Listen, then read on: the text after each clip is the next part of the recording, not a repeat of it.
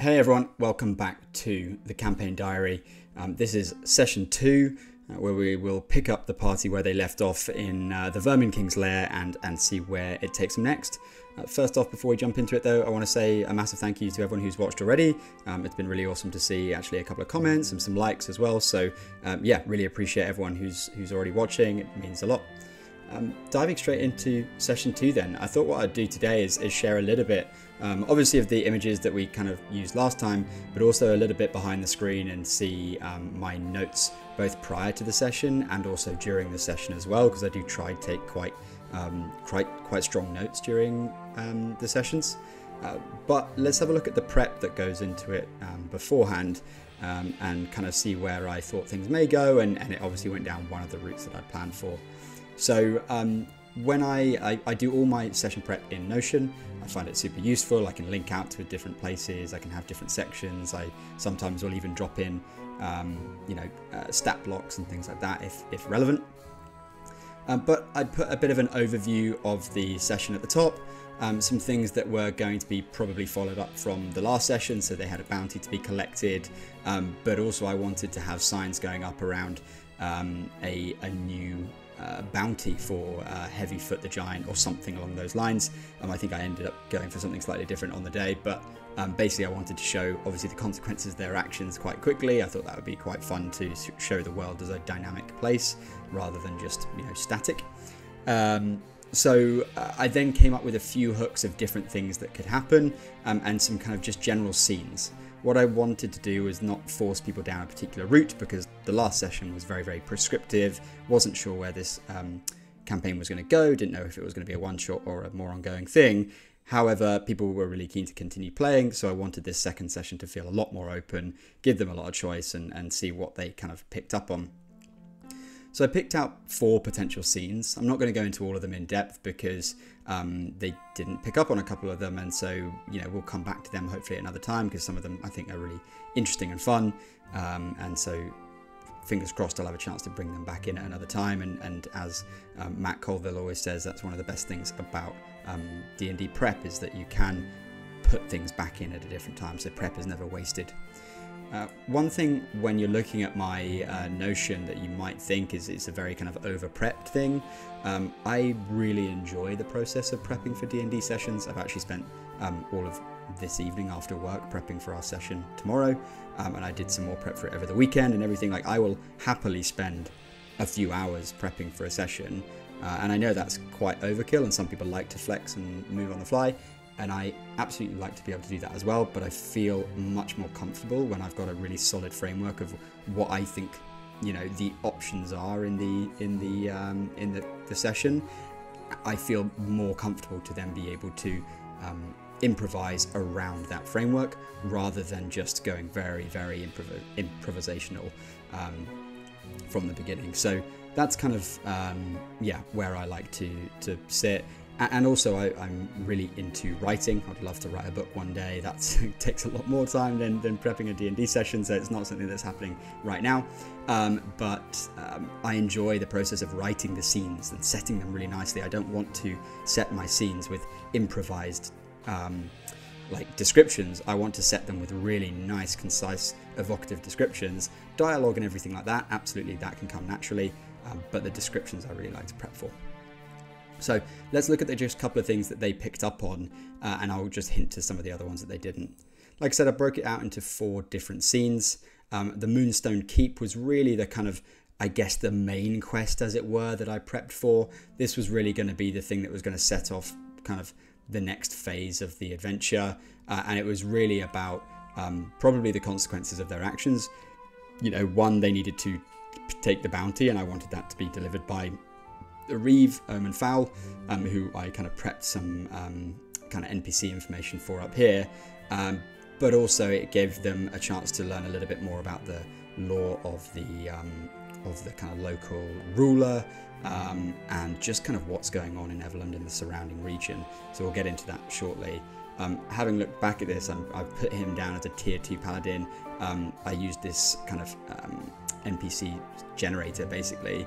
I actually think I'm going to increase their power, both Omen Fowl and Altura, who's a kind of mage elect, essentially just like a a wizard advisor for the Lord Warden of Everland. I think I'm going to make them more powerful than I did to begin with, but we'll come back to that. So as I said in here, this is the kind of prep I did for it. I really like to be able to set those nice descriptions, so I wrote out a description that I was keen to kind of use at some point, and then I wrote out an overview quest hook, an action, and I put the quest hook as, you know, the hook that I wanted to deliver, in that they were looking for adventurers to go find some of this material that they've heard word of, that has been improving the power of spellcasters, and I had them present it in one manner, that they were looking for to increase the strength of Everland's defences, and the offer that they were offering for that.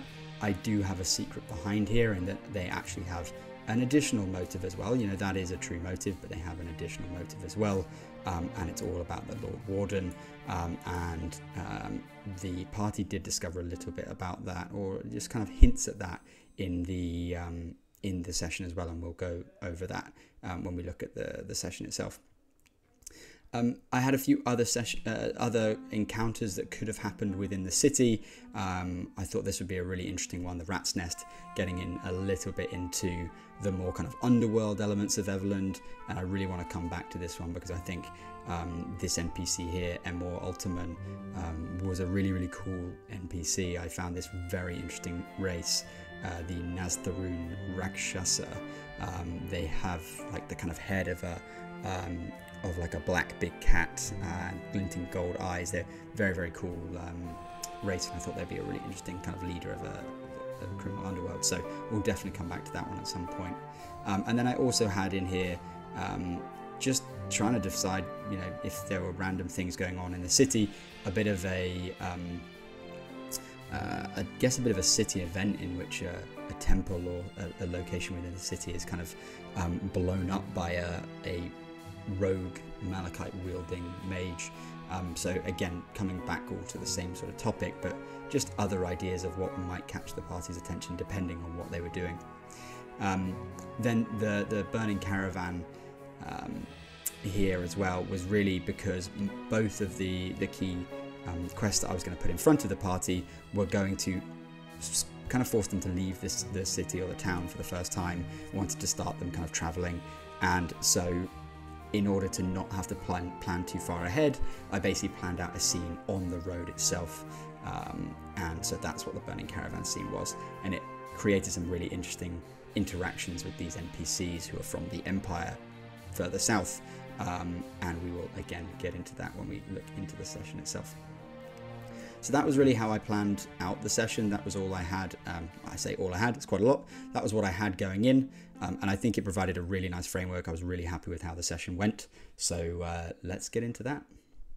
We rejoined our party still in the depths of the Vermin King's lair. We picked up right where we left off, and basically just diving straight back in. They all needed a rest, so they barricaded up the door and settled in for a long rest. And very, very quickly after that, they woke up in the next morning and began to head back out into Everland. On the way back out of the dungeon, they did kind of listen into that door where the dwarf had been mid-transition between dwarf and were-rat, essentially, and they heard the patter of tiny feet and discovered that he had made that transition fully. They actually decided it just wasn't their problem, and so they just left him in there and moved on, which is kind of a little bit savage, because I guess without like any way of getting out, he would have eventually just died, which, you know, I guess is not the end of the world. They did just kill all the other were-vermin, so probably, you know, the right call, but just an interesting one there. As they came out of the well itself, then they basically had decided as a group they wanted to go back to the tavern that they originally picked up the bounty in, because they never even asked what the bounty was, you know, how much they were going to get for it, or how to claim that bounty either. They were just very, very gung-ho in the first session and just dived straight in and didn't think about any of that stuff. So yeah, they went back to the tavern, the Emperor's Lament, with the goal of either collecting their bounty or finding out how to collect it.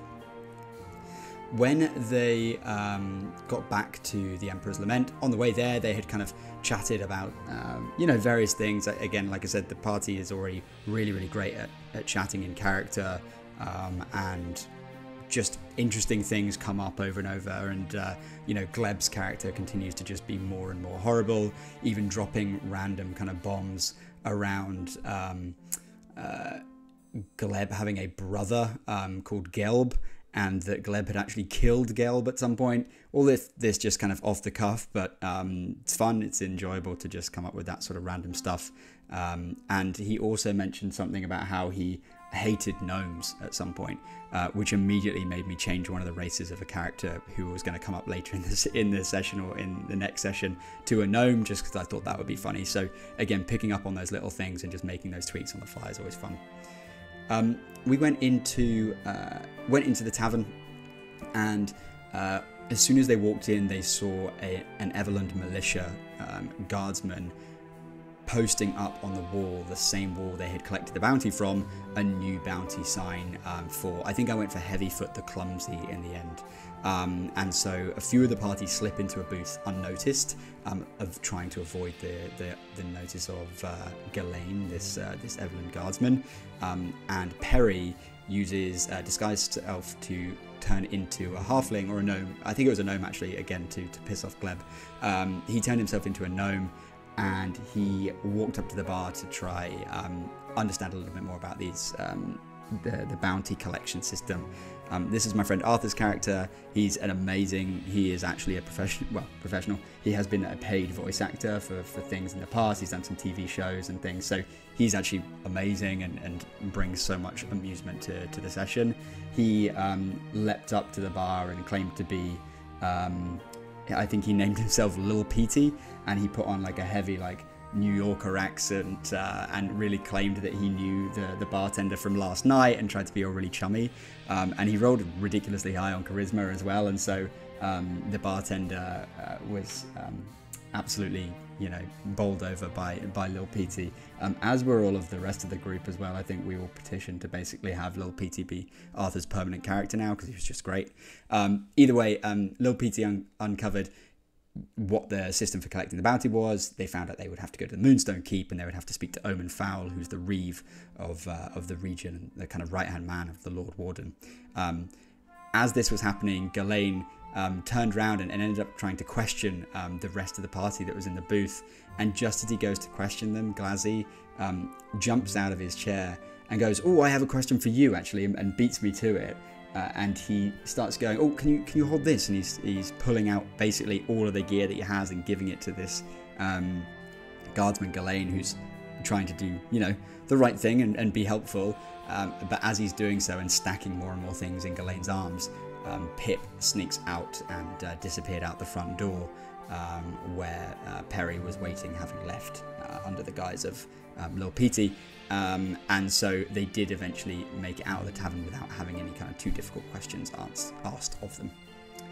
At this point then, they headed over towards the Moonstone Keep. They went kind of through the main gates of the keep. As they were there, they managed to kind of interact with the guards and ask them a little bit about the Bloodtooth tribe, which was great because it gave me a chance to drop a little bit of lore about the previous war of the Bloodtooths, yeah, just set a little bit of scene for future.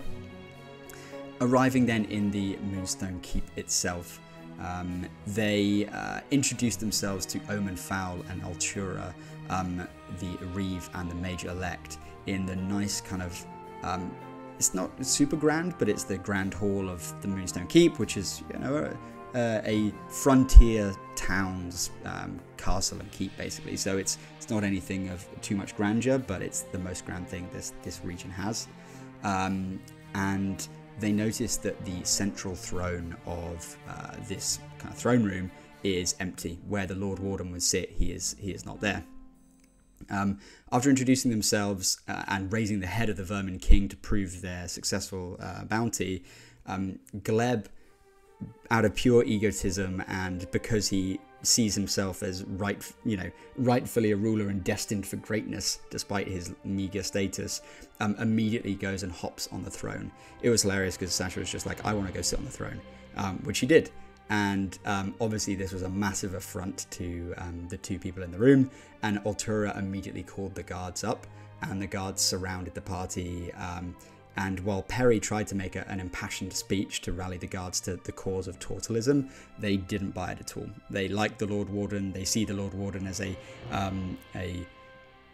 benevolent ruler. And so they basically dismissed everything that Perry had to say. And Altura was furious that Gleb sat on the throne. And in this kind of moment of tension, Perry actually offered a free request of the party, which was fantastic because obviously they're here to, well, collect a bounty, but I wanted them to be here to collect a quest as well. And so Perry's offer was a perfect segue for me to go into this. What Gleb noticed though when he sat on the throne itself is he actually noticed, because of his sticky, moist frog skin that he is, he came off the throne covered in dust. And so the throne itself had gathered dust. The Lord Warden has not sat there in a long period of time. And so they did pick up on that. Hopefully that will be something that they can read into a little bit more. And it does have some kind of threads to, or hooks to threads I want to bring in the future. And so yeah, we'll definitely be coming back to that at some point. Once they had offered their help, then Altura raised the quest that they were looking for help with. Basically, she basically shared with the party that they're shoring up defenses against what they believe is another Bloodtooth war or raid that is imminent, even this far south.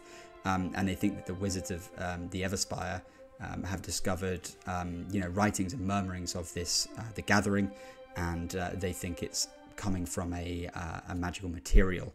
And they said that there's a mage or a wizard who lives in the foothills of the mountains just north of the town, and they believe that they have more information about this. Really, really straightforward setup, nothing too complicated here. Like I said in my last episodes, we're going for the tropes and we're leaning into that, and the party took that up more than happily. So they did actually share about the dark journal that they found, the Journal of Thordan in the last dungeon, and they shared about the reference to Malachite. And when they brought that up, Altura actually asked if she could read the journal and study it, which they agreed to do for a tradesies. So they got a ring of featherfall in return for giving or letting Altura borrow the journal. At this point then, they kind of move off to prepare for travel. They kind of go secure some horses and a cart, and kind of while they're doing this, they have some sort of downtime chat. Pip shares her experience, or what she knows of her experience with Perry and Glazzy around the curse essentially that she's befallen, and how she is looking for who or what has done it, and so that is another kind of quest, really, I guess, a large-scale quest that the party are interested in, and Perry and Glazzy agree that they should definitely all get powerful so they can kill or deal with whatever did this to Pip. Gleb basically shared that he just wants to kill all of his frog people and everyone, to be honest. His egomaniacal quest continues, but Perry and Glazzy see that as just a tool they can use in their quest for Tortalism's rule. Anyway, we headed off into the wilderness, out of the walls of Everland. As we were on the cart, Perry was playing the bagpipes. Gleb had brought with him a washing basket-sized bucket and was lying in it like some oversized man in an undersized paddling pool, which was just a fantastic image. And Glazzy was riding one of the horses for fear that if all four of them were on the cart, it wouldn't hold their strength. So he tried to balance things out a little bit. As they progressed into the wilderness, then very, very quickly, I had them seeing smoke on the horizon, a classic smoke ahead on the road, basically. And after some poor stealthing from Pip, after all, she is a rogue, but she is no longer a halfling, and so her stealth rolls aren't quite as good as they used to be. They came across a caravan that was burning in parts, overturned in other parts, clearly had been raided or attacked on the road. They came across a couple of NPCs at this point Roderick and Alara. Roderick and Alara are members of an organization called the Watchers. The Watchers is a group of, essentially it's like a knightly order of people who are roving the lands trying to bring the Emperor's peace. And the Watchers are usually a sign that the Emperor is interested in the region that they're in. They are sort of a forward party sent to begin to scope out how wild or treacherous a region is before potentially the Empire may send greater forces or begin to establish true settlements there. So this was another indication of wider politics and wider world building that I was interested to see how the party would interact with. On top of this then, Alara was very, very injured, and Roderick is a much junior member of the Watchers organization, so he was kind of having to support his senior and very much out of his depth. So they kind of learnt a little bit about the Watchers when they started speaking to them. They learnt that the caravan had been attacked by some orcs and goblins that have fled up into the trees, into the kind of hills really, and it was great. This was a really, really interesting interaction because immediately, obviously, Roderick and Alara were very much pro-Empire. They are literally soldiers of the Empire, and that immediately rubbed Perry and Glazzy the wrong way. Perry straight up took the group aside and said he wanted to kill the Watchers. He said they fundamentally disagree with what they're here to do, and he wanted to kill them and attack them. Pip and the others sort of talked him out of it, being like, there's no need to do that right now, like, think of the bigger picture.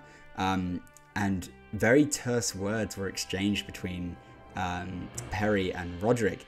And Perry made, and you know, my friend Arthur's character made a really snide comment at some point, like very just rude to Roderick, who was in this position of, you know, kind of trying to show his senior that he can take charge and deal with the scenario. And at that, then Roderick tried to backhand slap Perry, but Perry kind of rolled his, rolled a dexterity saving throw, I think, and had him sort of catch Roderick's hand as it was swinging up to backhand slap him. And Glazzy immediately then had his sword raised, and Alara, kind of voice of reason in the scenario, tried to de-escalate and basically just told Roderick to back down and kind of, back out of the situation. And so with that then the Watchers slunk off, kind of leaving the wagon that they had been employed to protect, leaving it in flame and ruin, very tail between their legs, which was really interesting. And I think that I really enjoyed the way that went down, and I'm happy and excited to have those characters come back at some point, and knowing that they definitely do not like the party. Following this then, the party chased the orcs up into the trees. They tracked, they were following the tracks, and eventually they heard an argument going on in the trees ahead. Glazzy actually spoke, I think, Orcish, which was really interesting because he was able to understand what they were saying, and he could hear a group of orcs and goblins chatting and basically kind of revealing a little bit about feeling like some of them wanting to go back down and re-attack the Watchers while they were weak, and another one saying that they should go back to the outpost because they will already be in trouble for giving away their location as it is and leaving survivors. Who knows what more damage they would do if they went back to the caravan now. So there was a bit of infighting between them, and it also hinted to an outpost, which is going to be kind of the setting of the next episode, as the orcs have taken over the mage's tower.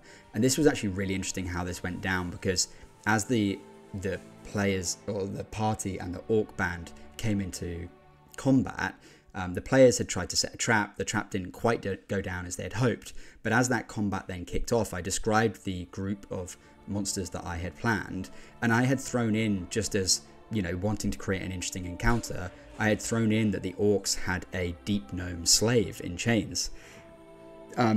And thinking back to when the Altura had given the party the quest of going to this mage's tower, I had said that the mage's name was Kaya Copperbane, and immediately Glazy had said, oh, that sounds like a gnomish name, is that a gnome? And of course, because I just thought it was funny, I was like, yeah, absolutely, it's a gnome, is that a problem? Obviously knowing that Gleb had just stated that he hated gnomes. And I hadn't even connected those dots until we got to this point. And then when the party saw this with the slave in chains, who was a deep gnome, they all went, oh my god, a deep gnome? Kaya Copperbane, she's a gnome. Is this Kaya Copperbane? And I was like, oh, that's so interesting. I hadn't even thought about that. I didn't want this to be Kaya herself. But Pip cast communicate with the deep gnome quite early on, and had, and asked about Kaya, and the gnome basically said, Kaya is my my master, I'm Kaya's apprentice. And I thought that was really fun, just because it wasn't something I planned, but it really nicely tied that together, and it totally changed what I had planned then for the combat itself. Because things were getting quite late, we basically just ran through a round of combat, and so the orcs came in and attacked. The goblins fired from the trees and then hopped into different trees and used hide, but I didn't want to go too further in the combat this time because it was getting late. What this enabled me to do then was go away and in between sessions kind of change a few things around, add some more lore into the deep gnome slave, the prisoner, and connect that person to the mage's tower and some more information they have there. And that's been really, really cool, because looking ahead to my session 3 planning, I think it's going to mean that the result of this initial combat is going to give the party lots of interesting things to think about, both in terms of using, hopefully if they can free this deep gnome, using the information that they have about the mage's tower and about what's going on there, but also I'm going to have the deep gnome have a small medallion of malachite that Kaya gave him once he started employment with Kaya, that hopefully the players can then bargain for and get their first taste of using malachite as well. I've come up with some really fun rules, what I think is fun rules for malachite, and I'll go through those in the next episode. And so I'm really excited to see the party deal with this combat, but then kind of take advantage of some new information and resources they get as a result of it. That brings us to the end of session 2. Thank you so much if you've been watching this far. Again, I really appreciate that people are watching this already and liking and commenting, so anything you want to do in that regard is awesome. Likes, comments, subscriptions, all really, really cool. I really appreciate it. Thanks again for listening, and yeah, we are playing tomorrow night, so we should hopefully have another campaign diary video up in another week or so.